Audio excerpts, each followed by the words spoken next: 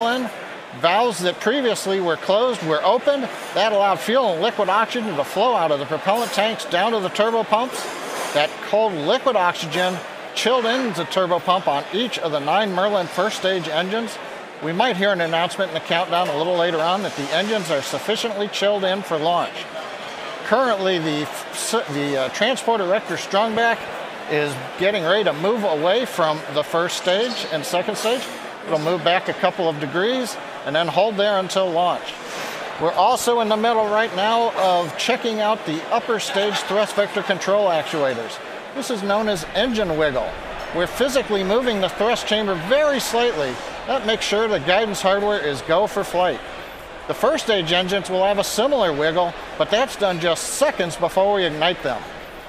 Now at T-1 minute, the flight computers will enter startup mode on the Falcon 9. That will guide the rocket through the rest of the countdown. You'll hear the launch director from SpaceX give a go for launch at T-45 seconds. And then finally, a couple seconds before liftoff, the engines will be ignited. And at T0, the rocket will be released from the hold down clamps. And at that point, the strongback will then recline the remainder of the way from the rocket, clearing it for liftoff and flight into orbit. On the Dragon side, the team has transferred to internal power. They've performed their final checks. Just watching right now, making sure everything is go for launch and the flight that will take us about 3 days to rendezvous with the space station. The Air Force range continues to be go, and the weather continues to look good. So right now, everything looks good for an on-time launch, just under T-3 minutes and counting. Let's share in the last minutes of terminal countdown.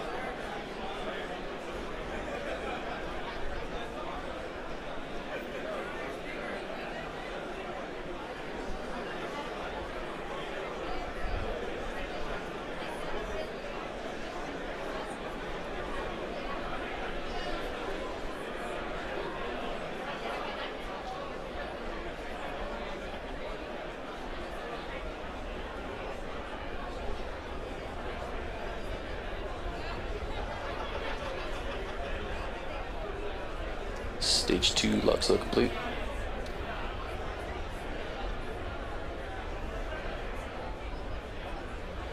Vehicles on internal power.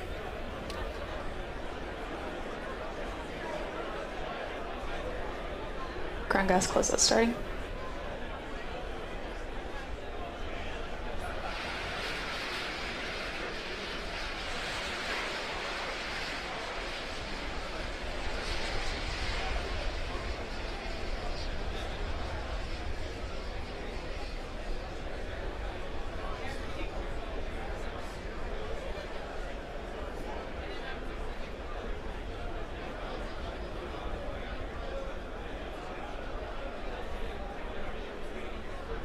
Ground gas closeout's complete. Dragon is in startup. Falcon 9's in startup.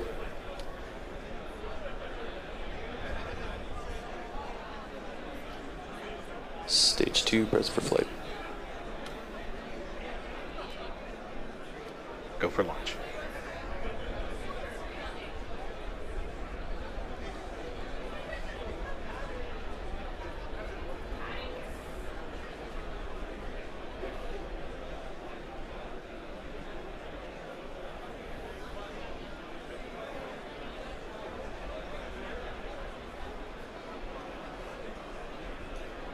Stage 1's at startup pressures. Minus 15 seconds. And Falcon 9's configured for flight. 9, 8, 7, 6, 5, 4, 3, 2, 1, 0. Ignition, liftoff.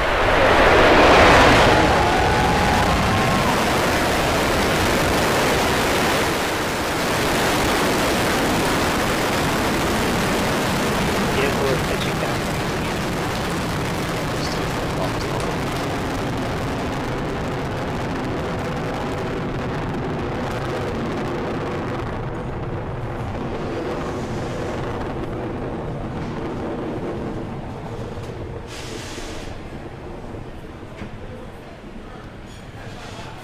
35 seconds into flight, we've had a great liftoff from Space Launch Complex 40.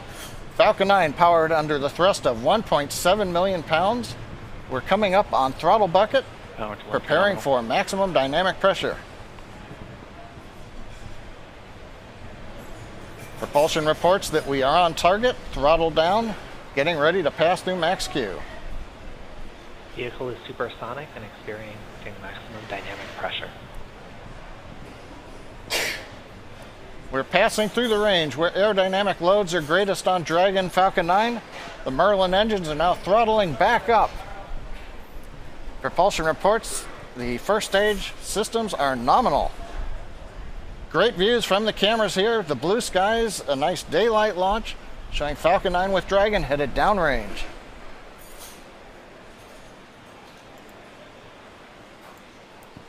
The MVAC engine call chill. out for MVAC engine chill. That means we are now chilling in the LOX turbo pump on the upper stage engine, getting ready for its ignition about 2.5 minutes into flight. Great view looking back from the first stage camera.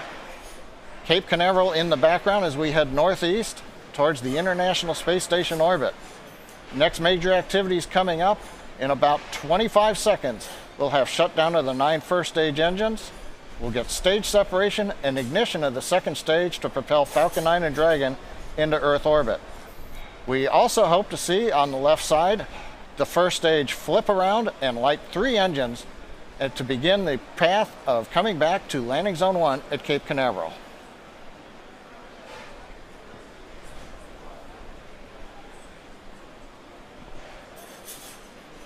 Nico.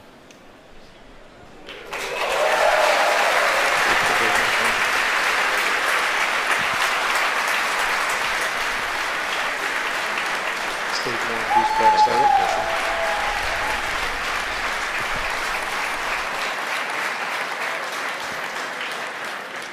Successful stage separation, ignition of the upper stage engine. We've also seen the first stage has done its flip maneuver and the boost back burn has begun. We have lit 3 engines on the first stage. That's reducing the forward velocity and will be bringing it back towards Cape Canaveral. Shutdown of the boost back burn is coming up in about 10 seconds.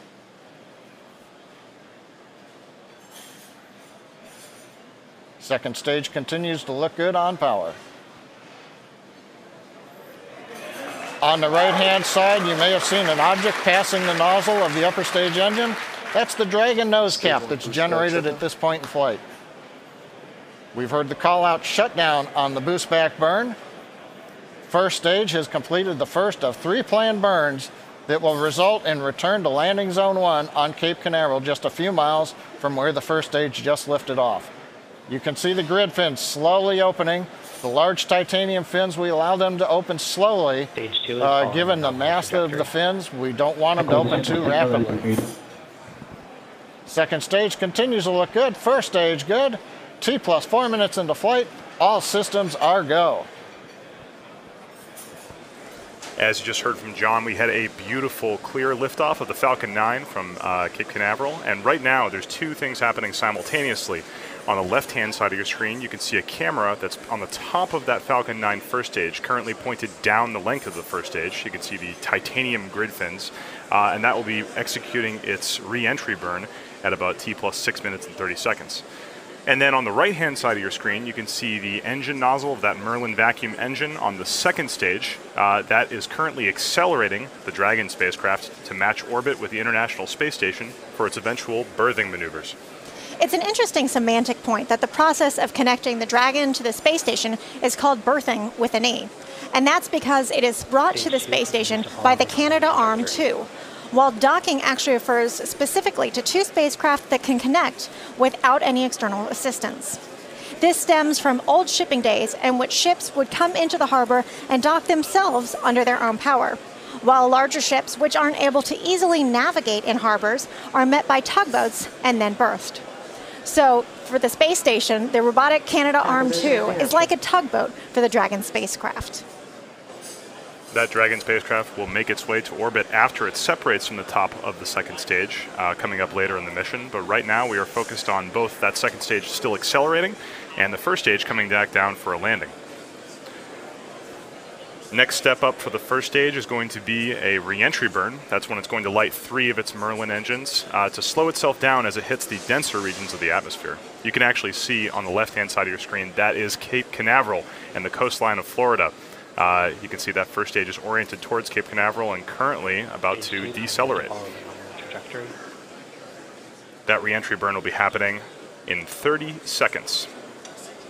In addition to those re-entry burns, you actually saw some what looked like frozen condensation floating off the side of the first stage. In addition to those burns, the first stage also uses those titanium grid fins to control itself, and cold gas thrusters, which are those bursts of air you can see periodically issuing from that first stage. Let's watch the re-entry burn happen in about 5 seconds.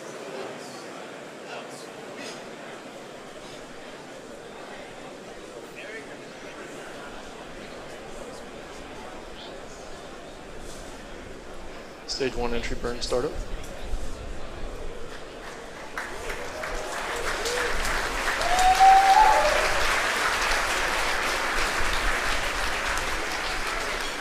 You can see all 3 of the 9 of those Merlin engines light up right now, executing that re-entry burn and slowing that first stage down. Stage 1 entry burn shutdown. And we just heard the call out for an entry burn shutdown. Landing burn will begin. That's the next phase of landing at T plus 7 minutes and 35 seconds. We currently have an unbelievable view of Cape Canaveral from the bird's eye view. It is absolutely amazing. I've been at Cape Canaveral for these landings before where you can feel those sonic booms in your chest. It is just so exciting along the Space Coast.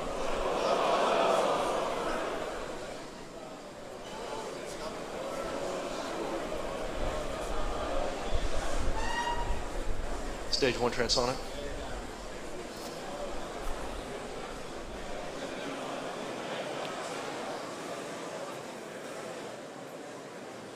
Stage 1 landing burn startup. Stage 2 continues along the nominal trajectory. Right now, Stage 2 is currently on a nominal trajectory. This is the primary mission to get that Dragon spacecraft into orbit.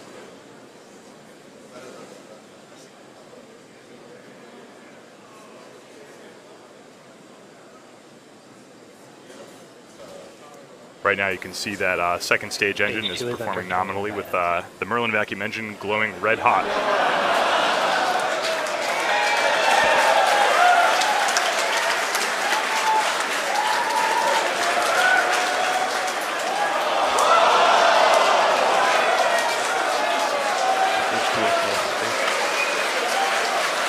Right now, operator Dimitri filling out through a salt rep, and we can continue to super that.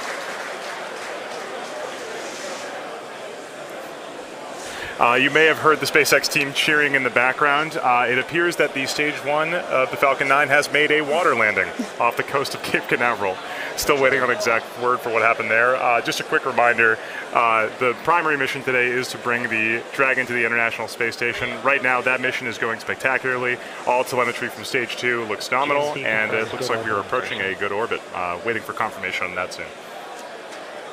Now the Dragon spacecraft is set to arrive at the International Space Station in just a few days, where our astronauts will be conducting that groundbreaking research that it is carrying up.